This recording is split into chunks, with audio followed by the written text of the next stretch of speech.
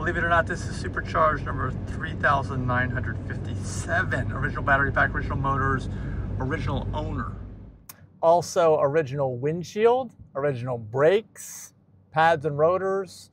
Hey, this is Mike from Tesla High Mileage Club. You may have seen back in my rear quarter area, that glass, the TeslaHighMileageClub.com wings that we have with our logo for 100, 200,000, 300,000, 326,000. Anyway, let's get right to it. This is a masterclass. A masterclass for what? For the rear suspension of most Teslas. Okay, now I have a Model X, and this applies to just about every Tesla out there, actually. And it's the rear suspension, the inner tire wear issue that happens on the rear suspension of Teslas, and also the shudder or vibrations that can happen on Model X and S. And actually, it may happen on the other models as well. Cybertruck remains to be seen. But anyway, this is for all of that. So this is the masterclass. Let's get right into it. First of all, definitely join us at TeslaHighMileageClub.com. I learn new stuff all the time from you guys, from the collaboration we have over there. And this is my own personal experience in over 300,000 miles of owning my car. What you need to look out for if you plan on keeping your car a long time. And actually, it actually applies too if you plan on racing your car on track on a regular basis. But somebody in the middle may not apply so much. But let's get right into it. The problem on Model X is in the rear. You got a staggered wheel design. Now you can go to square if you want. You can change the rims and everything so that the tire sizes are equal width front and rear. But I don't have that. So the way Tesla does it, the way Elon Musk likes to do it, is the best part is no part. So what they've decided to do is set the rear camber and toe, which are, the camber is this, like instead of your tire and rim being straight up and down, you're like this. Okay, so it's, the top is inward, the bottom is outward, and that means you're gonna wear that inner rear tire edge. And trust me, you do. If you got Model X and S, you don't see it until you crawl under the car and look square at that rear inside edge. You'll blow a tire suddenly and you won't know why, and I'm telling you why. So that's a problem on Model X and S. It could be a problem on 3 and Y as well, because those camber arms, that's camber, are fixed. So over time, as they wear, it starts to toe out anyway, okay? And even if it was right when you got it, it's gonna start to get worse over time. Now your toe is how straight is that tire, like looking straight onto it as you're driving down the road. You actually want it pointed slightly in and forward. Like this is the front. My fingers are the front of the car. Have that tire in like this, toe in a little bit, so you have more high-speed stability. Now, unless you're on a track, then you want the opposite. You want out. You know, but the average person for tire wear and higher speed stability for autopilot and things wants it to toe in a little bit. And as you pull that camber out, it's pulling the toe in a little too much. You want to kind of release it a little bit. So you got to get both adjustability, because from the factory, and whenever there's a problem with your suspension, Tesla will always reset at the factory. Ask me how I know. You want to have this adjustable. You cannot adjust from the factory any, as far as I know, camber arms in the rear or toe arms in the rear. We're talking about in the rear. Now, this is important for your driveline vibration, because you want to have the car ride as low as possible because of the angle of the front half shafts problem that causes the ultimate driveline vibration that's unsolvable, totally unsolvable at this point in time. We need a whole new generation of drive shafts that can handle all the torque. What's out there now can't. So you have to ride lower than possible, lower than normal, which means you need to lower your suspension if you're on coils. You need to ride in the low setting if you're on air. And in order to do that without totally destroying your rear tires, you have to adjust that camber and toe in the back so that you can stay on the lower positions. And if that doesn't matter to you, don't worry about it. Tire wear is the bigger issue, because you're going to eat through rear tires. Now, again, unless you're tracking your car. If you're racing and tracking your car, you want all that extra camber. You want, instead of it straight like this, you want it out like that, because you're throwing your car into corners. And that's fine too. Now, what do I recommend? First of all, look down below in the description of this video. You will see links. I have an unboxing link of Intuitive, which is the best company if you ask me. You can look at the difference between the Intuitive camber and toe links, or arms, as they're called. in the back of the car in comparison to what I pulled off of my car, Tesla OEM, with almost no wear. So it's a really good comparison. Check that out, the unboxing. Also down below is the installation of the camber arms, which I say anybody could do that. And then also another link down below is installation of the tow arms. Now that's going to be the more difficult one if they have not yet been done already on most Teslas, and watch the video to find out why. But if it's already been done, and mine had already been done, I do it all myself, okay? I am just a shade tree mechanic at best, and I was able to do that.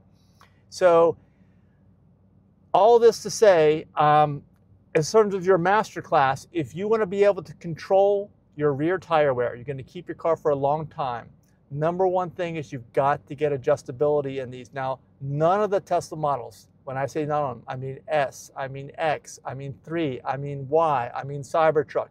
You cannot adjust them.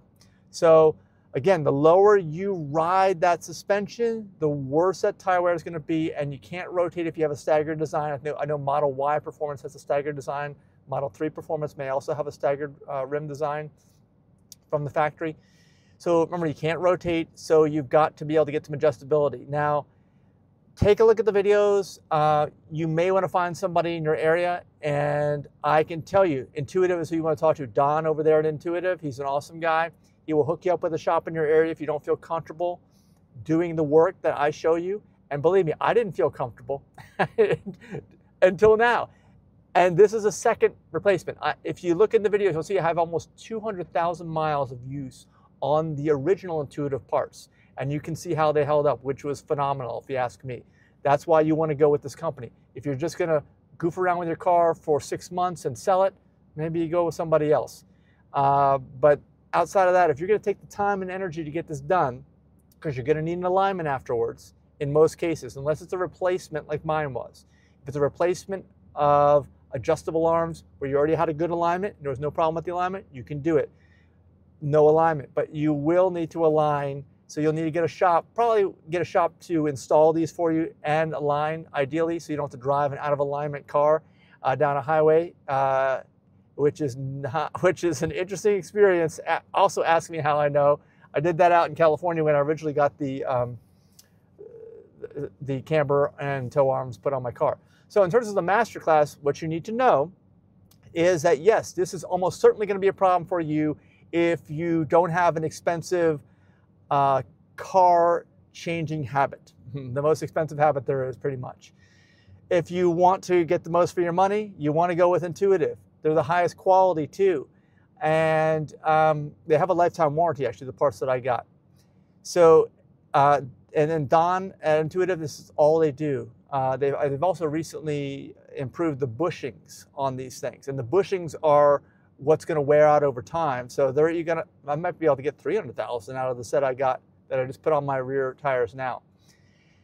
And again, as part of what I'm saying, if you don't believe me, what you'll see is you'll say, hey, Mike, my rear tires, they don't wear. I looked at the tread, I stuck my hand on the edge, it looks brand new. And yeah, it does. It does look brand new on the outer edge of that tire.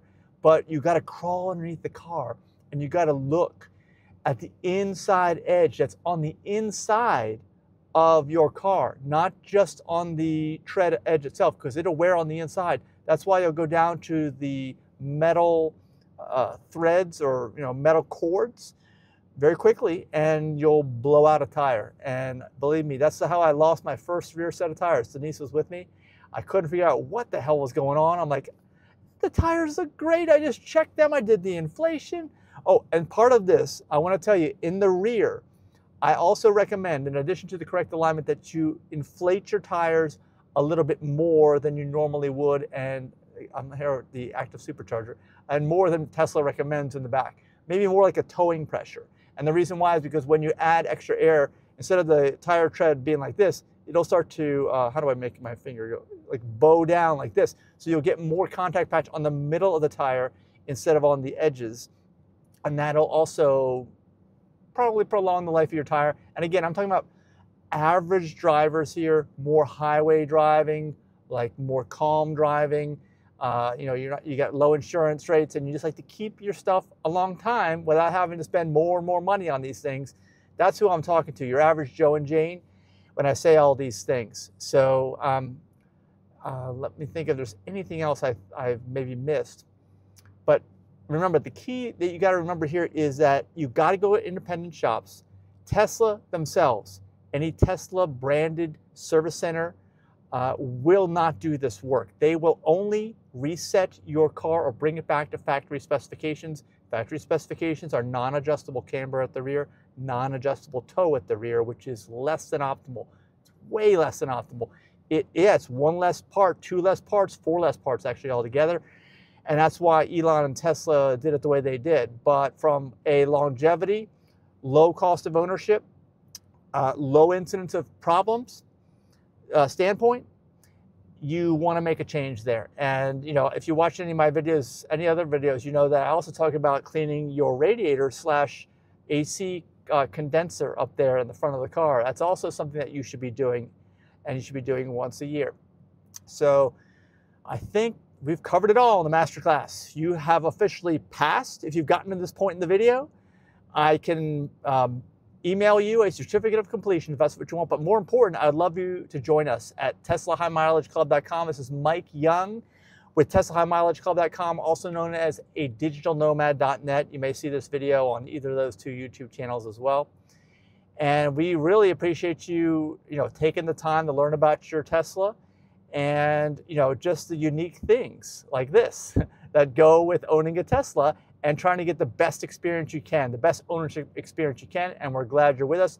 Please like the video, comment down below anything you have, any questions you have. And again, all the links to all the accompanying videos, including how to pry off, if you've got air suspension, your Tesla OEM original factory plastic, I think they're called ride height links, okay, without breaking them.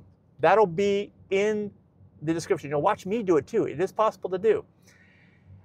Oh, and Don Intuitive also has some adjustable ride height links if you're into that. I'm not into that, but that's another facet of this that you can get into if you want. But share this video with a friend. Share this video with anybody who has a Tesla, who wants to keep it as long as possible. I want to spend as little money as possible on their rear tires or just tires in general, even if you're rotating, and you have a square setup, you'll still spend less money on tires and you'll have that adjustability. And let me tell you, also the one benefit that I really like most is just in regular general driving, that increased contact patch on the rear. Instead of riding on those insides, the little skinny little inside part of that sidewall, which is where it wears down to the cords, you're riding on the whole tire. So you ride, even with my 22s that I've got on here, that's what I've got from Tesla. It's a nice, smooth ride. I mean, it really is. I mean, I asked Denise when I redid the arms here for this time myself, I had the alignment right the way I wanted it. But I also, on the new arms that Don sells, they have little gradient millimeter markings on. You can actually knowingly bump out equivalent on both sides, so you can wear it a little bit differently. I want to wear a little bit more to the outside tread. And now I've got it totally flat in the back there. And Denise says she notices that it rides better. The car rides better, the car tracks better on straight, flat roads. It just feels better. It's got a more planted feel. And, I mean, I'm not gonna win the slalom in this thing, and it just depends on your driving style. If you wanna win the slalom, you can, tow out those rear tires and look like some of those, I don't know, Rice Rockets, Subaru WRXs or whatever they have with the tires out like that. And you'll be buying new tires every 2 or 3 weeks probably. So thanks for watching, and pass it along to friends who could benefit. Give us a thumbs up. We'll see you in the next video. TeslaHighMileageClub.com. Check out, these are my rears. See how they're like straight up and down? Let me show you. You can even see there's actual wear on the outside of this tire. You'll never see that with the regular Tesla factory camper setup.